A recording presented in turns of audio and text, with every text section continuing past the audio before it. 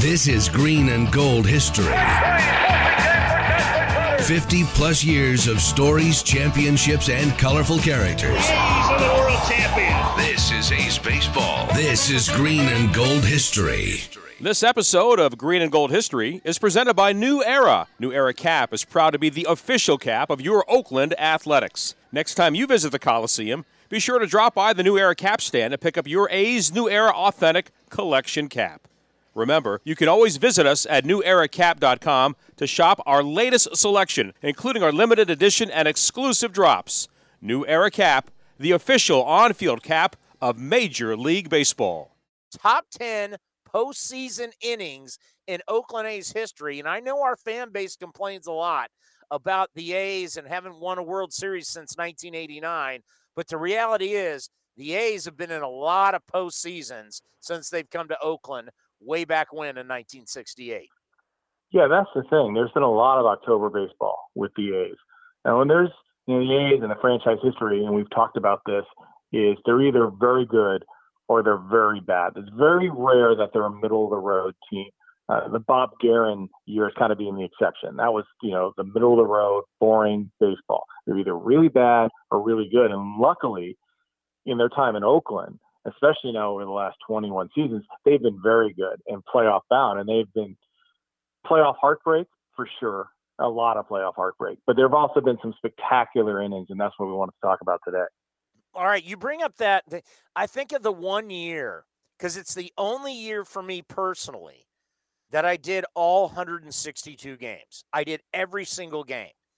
And that was the Bob Guerin year where the team went 81-81. And it really isn't real because if you remember the last, they were down 4 games and they went up to take on the Mariners and they swept a 4-game set against a Mariner team. Like, you didn't know who any of the guys were. They were all minor league players. It was like playing a double-A team. What year was that? That was 2010, and that was the 81-81 year, which was just peak Bob Guerin, right? And you looked at the team, and there was nothing that excited you. This was Derek Barton. Yes. This was Kevin Kuzminoff, Cliff Pennington, Gabe Gross, Ryan Sweeney. I mean, it's just nothing that got you excited, nothing that got you excited for the future. And that's part of the problem when you're in the middle of the road team, right? You think, when you're really bad, you start thinking about prospects coming up, and you think about kind of like the A's in 2017, where all of a sudden you're seeing Chapman and Olsen starting to play. Well, you didn't have anything. You didn't have anybody coming up that you were really excited about, and that was 2010. That was the year of like every guy they brought up was named Matt, and who? I mean, he ended up playing for the Dodgers, but who was the Matt that ran right into the center field wall? He was playing center field. Yeah, Matt Carson. Matt Carson. Yeah. I'll never forget. I was like, do you really not feel the warning track? I mean, and I'll never forget after that year, it's like I did every game. I was so burnt out, and I'll never do that again because I was so burned out after doing every single game of that season. Yeah, especially when it's just an 81-81 year, when you're like putting your hopes on Travis Buck. It's just not good. I still have the Travis Buck bobblehead doll. Along with like the Supercuts barbecue set, if you remember that. And that I do remember that. And that is going way back. All right, do you have honorable mention for us? Really just one, and that's the pre-Oakland era, and that's probably the greatest postseason inning maybe ever. And that was the Philadelphia A's in Game 4 of the 29 World Series. They led the series 2-1, but going to the bottom of the 7th, they trailed 8-0. And at the end of the inning, they led 10-8. 10-run, bottom of the 7th. Jimmy Fox, Al Simmons. I mean, this was the 29 A's. This is one of the greatest teams of all time, and arguably the greatest team of all time. But to put 10 runs up in the bottom of the 7th, come back and win 10-8, take a 3-1 lead. And then they actually won Game 5 with a rally in the bottom of the 9th, and they won the World Series on a walk-off. But 10-run inning, trailing by 8, that's magical. I don't know if it's ever going to happen, and I don't know who would do it. But really, there needs to be something done on the Philadelphia Athletics. I mean, obviously, Connie Mack and his 3-piece suit will always be iconic. But, you look at the Hall of Famers, I mean, you're really, as you said, you're talking about one of the greatest teams of all time that no one really they don't talk about anymore. They don't talk about it enough, and it's probably been maybe 20 years now where Sports Illustrated actually put the 29 A's on the cover with the question mark. Is this the greatest team of all time? And it's a brilliant article. You can go back into the Sports Illustrated archives online and read it, and I encourage you to read it because you learn about this team and how great this team really was. And unfortunately, they're playing in the era of the Yankees, the Babe Ruth, Lou Gehrig Yankees, and they got overshadowed year after year. But the A's won in 29, they won in 30, and they went to the World Series again in 31. So they competed head-to-head with those great Yankees teams. And again, arguably the 29 team could be the greatest of all time. We always have fun, whenever Trout goes deep against the A's, you start to look at, okay, who has the most home runs against the A's? You go, okay, you look back at A-Rod and Paul Merrow and guys that played in the division. Who has the most all-time home runs against the A's franchise? That'd be Babe Ruth. And it's not even, what's he got, like 108? It's not even close. Yeah, it was an incredible number. Unbelievable. Yeah. I remember when I looked that up because I think I actually texted you. It was like, at some point it was like, is it A-Rod? Who's got the money? Because Nelson Cruz is up there. Yeah. And it's like, oh, yeah, Babe Ruth. Yeah, it's not even close. All right, number 10. Number 10, and this is 2006. This is the ALDS against the Twins. Game 3, the A's are leading the series 2-0, and they're leading in the ball game 4-2 going to the bottom of the 7th. And while this is so important, because this is the A's who continually lost in the ALDS in 2000, 01, 02, 03. They needed that big hit. And finally, this inning, this bottom of the 7th, was huge, right? And he didn't think it was going to be huge. It was 2 outs, nobody on. It's only a 4-2 A's lead. So danger's around the corner. But with 2 outs, nobody on, the Twins intentionally walk Frank Thomas. Right? They give him the Barry Bonds treatment.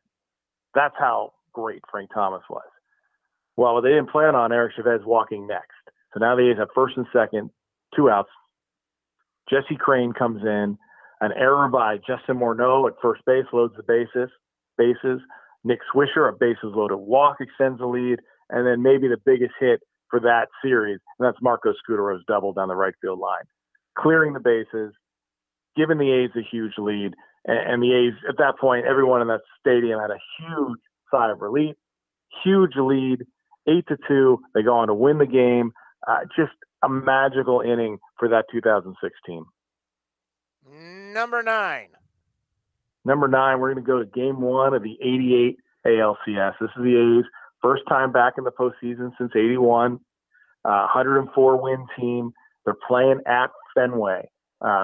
Again, in those years, it wasn't best record got home field advantage. It just flipped back and forth. It just, by the year of the calendar, decided if you were starting at home or on the road. The A's had to start on the road.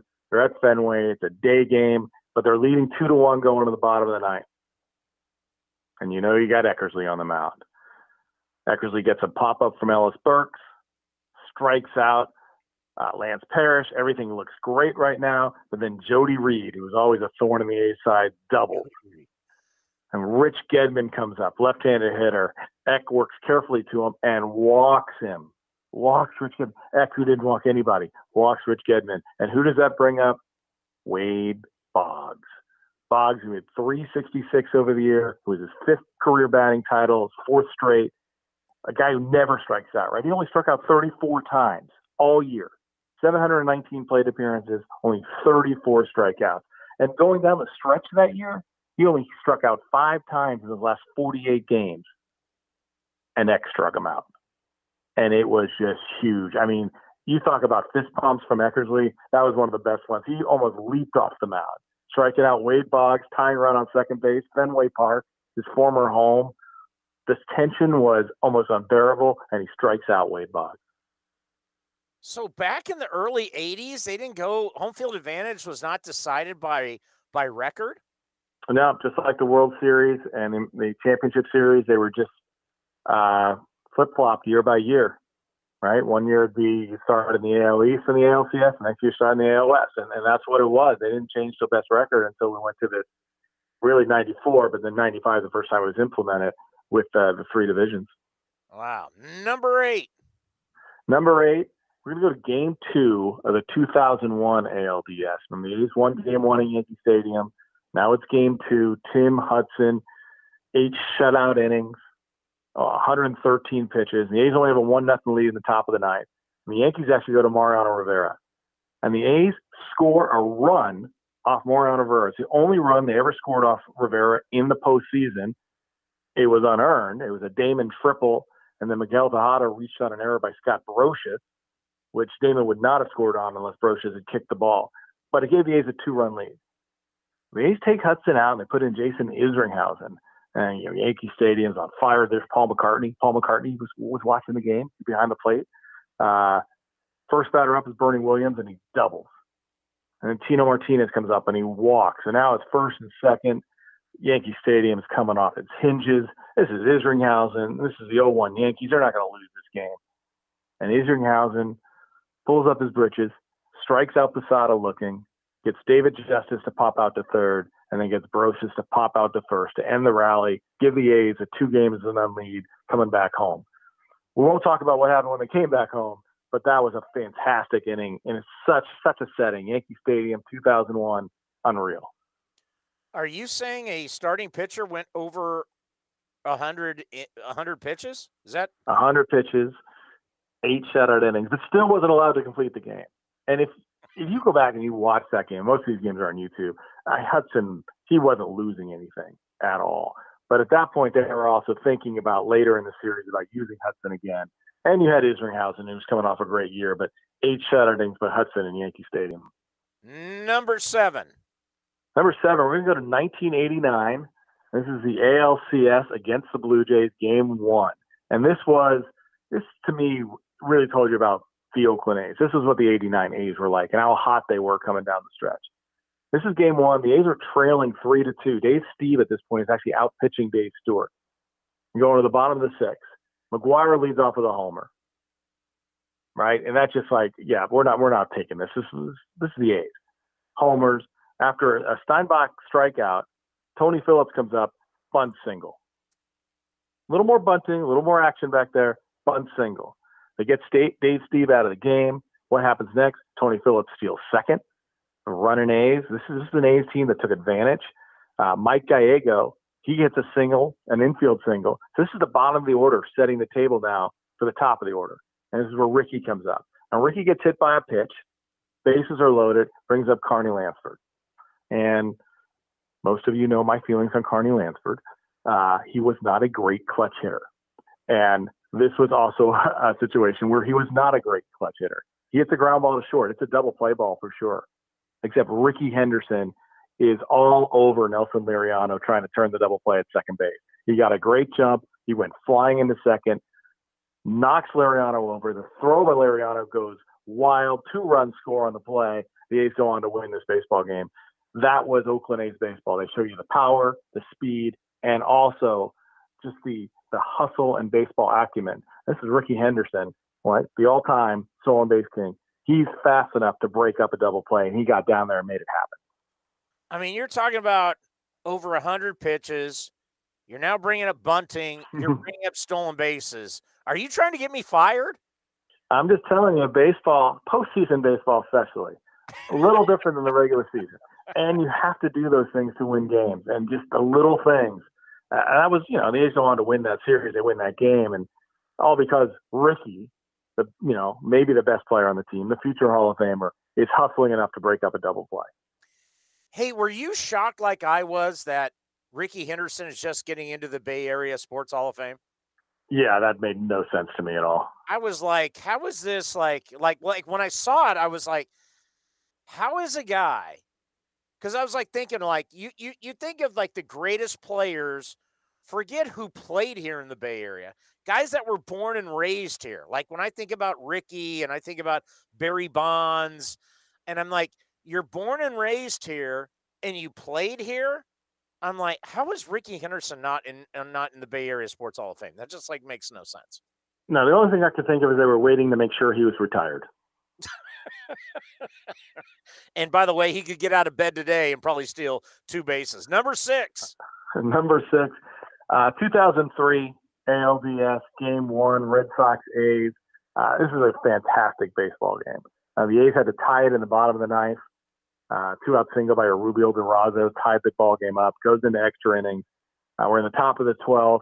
Rich Harden, the rookie, takes the mound and immediately gets into trouble, right? Walks Manny Ramirez, throws a wild pitch, and here comes David Ortiz, right? The new Mr. October is starting his Mr. October run at this point, 2003. But Harden strikes out Ortiz. He gets Kevin Millar to pop up. They walk Bill Miller intentionally. And then Gabe Kapler, future Giant manager Gabe Kapler, comes up and hits a rocket down the third base line. Eric Chavez makes an unbelievable play to field it and then step on third to retire the side. Keeps the game tied. Go to the bottom of the 12th. Derek Lowe's on the mound to pitch. Durazo, he walks after a force out and a ground out by Tejada. Hatteberg walks. And while Hatteberg's walking, Chavez steals third. So now it's first and third, 2 outs. Hatteberg moves up to second on defensive indifference. Terrence Long is now walked intentionally. So bases are loaded, 2 outs. Ramon Hernandez is up. And what does Ramon do? He bunts down the third base line. The element of surprise reigns supreme, as Bill King said from the broadcast booth. A's go on to win Game 1, 5-4 on a walk-off bunt. Wow. I'll never forget that. That was phenomenal. Number 5. Number 5, we're going to go to the 72 World Series. And this is Game 2, bottom of the ninth. The A's are leading 2-0 with Catfish Hunter on the mound. Tony Perez, single to left, starts it off for the Reds. Dennis Menke comes up, hits a line drive to left. It looks like it's going to go off the wall. And Joe Rudi, the unbelievable catch, which was really the highlight of that World Series. It's still a highlight we see today. And you'll see it when we get to the World Series this year. It's always shown. Joe Rudi back to the infield, leaping up, making a catch. But that was only the first out of the inning. And that's the thing. What happens next is Cesar Geronimo comes up, and he hits a rocket down the first base line. And Mike Keegan, who had entered the game for defensive purposes, he made an unbelievable play just to record the out. So even though Perez moved up to second, now they got 2 outs. Now, Hal McRae singles, that scored Perez, made it a 2-1 game, and they brought in Raleigh Fingers at this point to get the last out, which was the Julian Javier pop-out. But the Mike Keegan play was just as important as the Joe Rudi play. It's just we don't see it all the time. Number 4. Number 4, we're just going to go to last year. This is the 2020 Wild Card Series, Game 3. The A's trail this game. This is the do-or-die game, and they're trailing 3-0. This is an A's team that has lost 9 straight do-or-die games going back to Game 7 of the 73 World Series, and it's not looking good. Going to the bottom of the 4th, trailing 3-0. And after a Chris Davis ground out, Robbie Grossman walked, Laureano struck out, so it's 2 outs, a runner on first, and Sean Murphy hits that big 2-run homer. And that changed that whole game. That home run by Murphy really saved the A's season last year. The inning continued, and this is one of the few innings really over the course of the last 2 years where we've had the 3-batter minimum that have really hurt the opposition team. Because they brought in Rodon to pitch, replacing Cody Heuer. He walks Tommy La Stella. Simeon double, so it's second and third. Then he's got to stay in for his third batter, which is Pinder. And he ends up walking him intentionally. That brings in Matt Foster. Finally, they can get Rodon out of there. They bring in the rookie Matt Foster. He walks Canna. He walks Olson. And finally, he retires Davis on a fly ball. But 4 runs later, the A's are leading 4-3. In an elimination, in a do-or-die elimination game, which they haven't won, they actually go on to win the game. That was an amazing inning. It's just a shame, and I'll always say that the people who weren't in the ballpark, and there were very few of us, the intensity of that game was unmatched. Number 3. 73 World Series, Game 7. Let's go back to elimination, the last one that they've won. This is Game 7. The A's had to win Game 6 to stay alive. Now it's a 0-0 game in the bottom of the third. With 1 out, Ken Holtzman doubles. Yeah, the pitcher who didn't bat all year, right, because it's the first year of the DH. Kenny Holtzman doubles. Campy Campaneris comes up and homers. The first home run by the A's in the World Series comes in Game 7, third inning. And then after a Joe Rudi single, Bando pops up, Reggie comes up, and Reggie homers. So they hadn't homered the entire series, 2 homers in that bottom of the third, a 4-run inning. The A's go on to win the ball game. Holtzman, Fingers, and Darryl Knowles. That inning, though, showing the power of the Oakland A's. God, I would have loved to cover the 70s teams. Wouldn't that just been incredible? Like to be in the clubhouse and, you're looking at Catfish Hunter and you got Vida Blue's a star and Reggie Jackson's the best player in the game. I mean, it just would have been incredible to cover that team. Yeah, and I just hope that I think the people who did cover it do appreciate it or did appreciate it, but probably not to the level that they should have, because they really were watching greatness. A team win 3 straight World Series, playing in Oakland, playing with a hated owner who didn't want to spend money, and they were able to do this with such great talent, Hall of Fame talent. And the guy is running the franchise from Chicago. I mean, it's running from Chicago. He's telling the scoreboard operator from Chicago to flash go on the scoreboard when Campy's on first. I mean, just to cover it, the fights and all the things that they went through, it would be phenomenal. All right, number two, and this is a great inning. Game 4, the 2012. We talked about the 2012 team. ALDS versus the Tigers. The A's are trailing in the series 2-1. They trail in the ball game 3-1 going to the bottom of the ninth. Looks like this great season is over. And I remember, because I was scoring this game, and I remember sitting up there and saying, just once, why can't we have, that dramatic ninth inning? I've seen other teams do it. Why can't we do it? And unbelievably, 14 pitches later, we had Jose Valverde, Papa Grande comes in, Josh Reddick singles to right on the first pitch. Donaldson doubles, second and third, and now the A's have a heartbeat, right? Tying runs on base, down by 2. Seth Smith rockets a double to center field, tying the ball game up, and he's standing on second. And George Kataris pinch hits. Again, the A's tried to bunt him at third, and he ended up popping it up. Some bad bunt there. Cliff Bennington strikes out, but then Coco comes up, first pitch, base hit to right. Smith scores. A's dramatically score 3 in the bottom of the ninth to win it. Again, it took only 14 pitches. It was like a blink of an eye, and the A's had won that game. God, you're bringing back some interesting memories. There's no question about it. And number one. So number one postseason inning, and we're going to go back to the 72 World Series. This is game 4. The A's lead in the series 2-1, but they trail in this game going to the bottom of the ninth 2-1. And you talk about using your whole roster, especially in the postseason. That was this bottom of the ninth inning. Right? It starts off, again, our friend Mike Keegan grounds out, so 1 out, but Gonzalo Marquez pinch hits for George Hendrick. He's single. And he gets pinch run for by Alan Lewis. Reds bring in Clay Carroll. Gene Tennis singles to left, so now we got first and second. Don Mincher pinch hits for Dick Green. Mincher singles, bringing in Lewis, and that is Mincher's last hit in the major leagues after a fine career. Blue Moon Odom pinch runs for Mincher. The pitcher pinch running for Don Mincher. And then Angel Mangel pinch hits for Raleigh Fingers. And then Guel with the infield in singles to right, scoring Gene Tennis. The A's unbelievably come back and win. They use 3 pinch hitters, 2 pinch runners to score their 2 runs and win the ball game 3-2. Another fine top 10 in Oakland A's history. This has been a presentation of the Oakland Athletics.